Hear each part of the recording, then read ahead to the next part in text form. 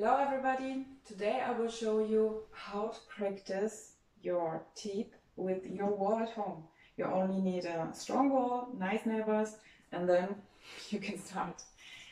So the benefit of the wall is you can practice now the balance of your front teep, you can practice the control of your weapon, and also to train and focus on your fighting rhythm and to stay unpredictable and to integrate the teep in this fight rhythm. Okay, so let's start. But first of all, what kind of function has your front teep? Okay, your front teep, you keep your opponent away with your front kick. Mostly it's a first strike or a final strike of your combination, that's for sure. But it also can be a good instrument to check out the reflexes and the reaction of your opponent. Is the person somebody who plays with the distances, has a really good footwork? Is the person reacting really quick? Is the person not reacting on your strikes? But also, is the person somebody who wants to catch the teep? So you can use the teep also as an instrument to check out what kind of reaction and reflexes your opponent has in the first seconds, for example, in your first round you are fighting. And it's also a good instrument to keep up at a good, safe distance and to calm down, for example, when you are nervous. So you can just have the teep and keep up safe and at safe distance. It's also a good thing that you can combine, for example, the teep and the jab and build up sometimes also fakes with the teep. So there are some functions you can now practice on it at home and to think about, and especially with the wall. When your opponent is not an overrunner and you also are not an overrunner, you can now train the balance in combination with fight rhythm. Okay? So I prefer, for example, the swinging fight rhythm. It's a good base to stay unpredictable, when you're striking, and it's a good ground, I would say. It's a good base now to train the balance of your front teep, because most of the challenging thing is to do the front teep without an extra step. I know this is really challenging, but always remember, when you can do this with the front teep and the balance, it's not so easy to find out for the opponent that you are kicking with this, to read your body language, because it's clear when you are kicking all the time with your back kick, the person can read your body language easier than when you are striking, for example, with the front weapons. So always think about the benefits, and it's worth to train the front kick and the balance. So now when you swing, and when we now want to train the balance on the wall, we can swing, have the fight rhythm, and focus now on keep up the knee and do straight strike with your feet in the wall. So now it's for sure that you kick with the ball of the feet, not with the whole feet, and please don't with your toes. The wall has no feelings, so you kick with the ball of the foot and take care of the guard. So you can also just have your gloves so you don't forget your guard. It's also a good training. And you have the guard, yeah, and from the swinging on, yeah, you kick.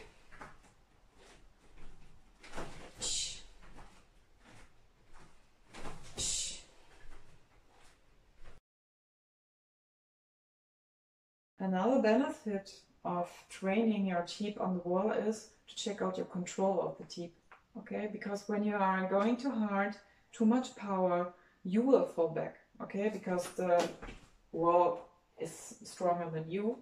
And in this case, you can now focus now on, when you are kicking, that you're kicking and take back your weapon, okay? So when you're doing the balance, swinging and kicking, yeah, you can focus now on get your weapon back. Because sometimes when people just want to go really hard, they fall down, fall in front, they have no control of their weapons. So you always start a strike, but you also finish your strike, okay?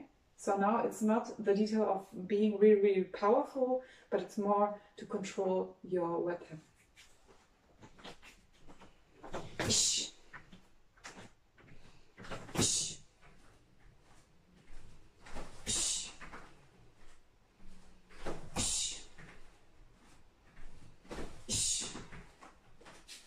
I will show you another stance.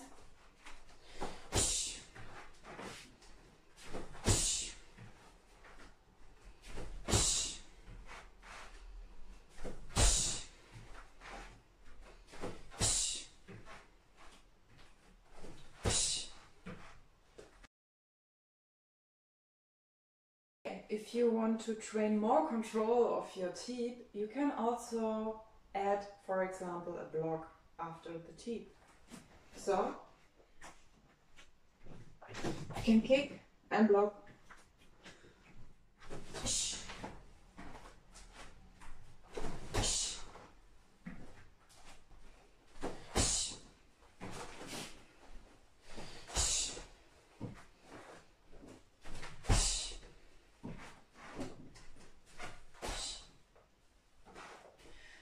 Okay, if you want, you can add a block, kick, block, everything for your balance and to think more about the control of your weapon.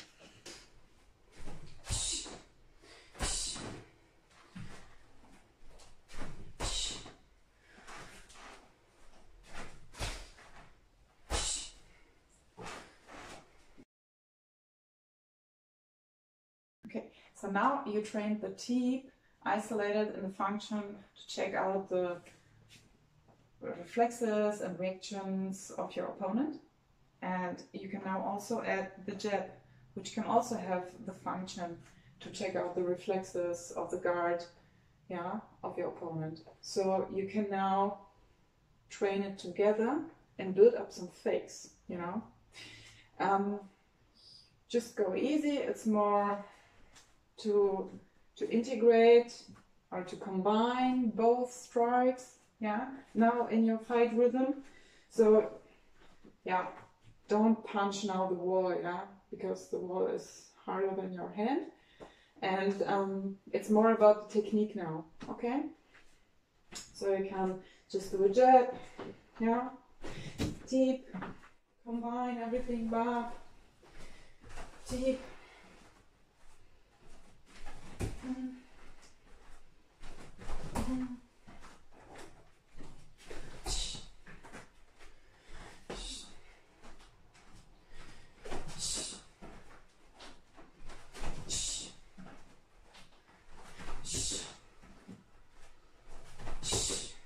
Yeah, you can also fake.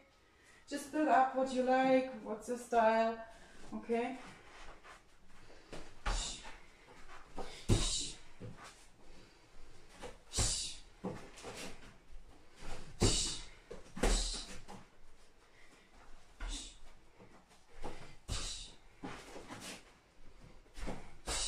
Yeah, you can also, you can just combine blocks with it, everything you want, okay?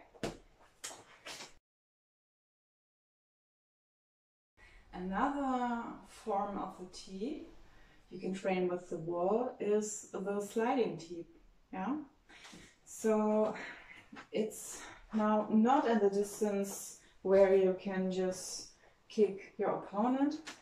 You are maybe one step away from the position you've trained actually.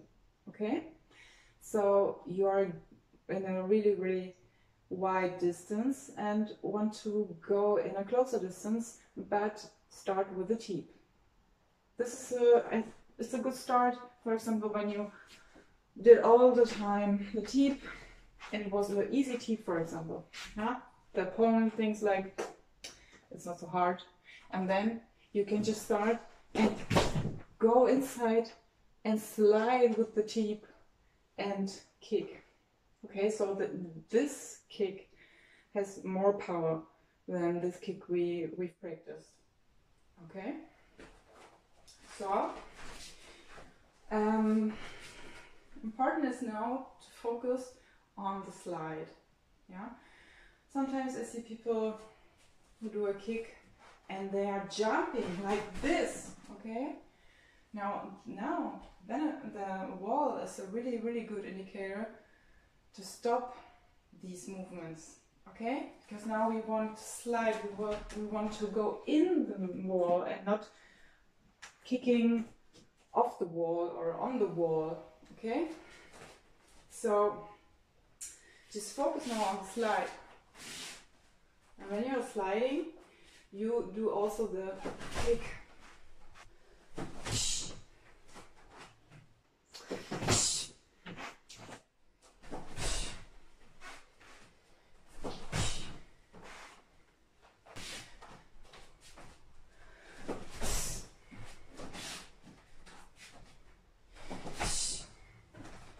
So now the wall is a good benefit that you are really going like this and not like this. Okay? Not a curve, but a straight line. And then you are boring like with the kick forward. Bang! Yeah?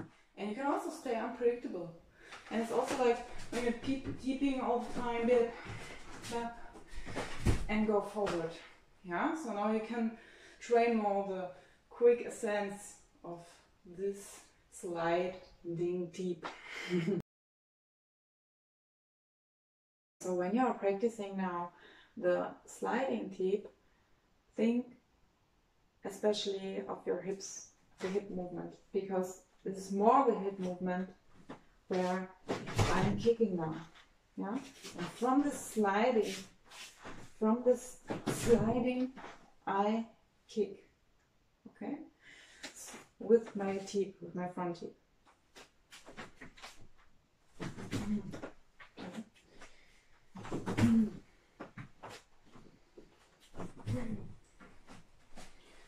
So it's more about, you can also use the swing to kick the sliding teep.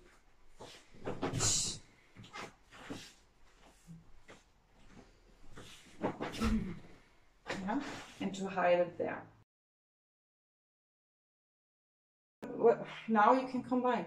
What do you want to do after the teep? Because you know, sometimes, yeah, you can use the teep to check the reaction. Okay. But you can also use it as an entree. Yeah, something you want to start now.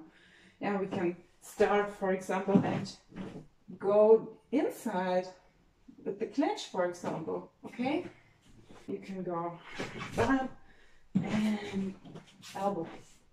So you can also practice now the chain stance elbow. Okay, from the half distance or longer distance to the close distance. You can also train back to ankle the person, yeah, to circle, to do a circle step.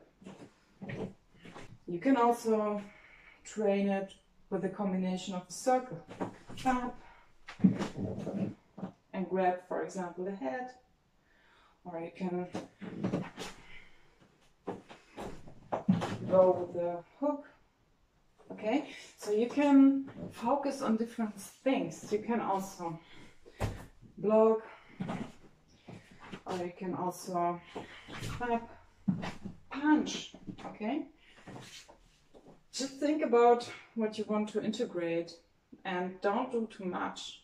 Just do in one home workout maybe 2 maximum, 2 things you want to drill with it. Okay, so this is, I think, a really important thing and question. What to do with the weapon.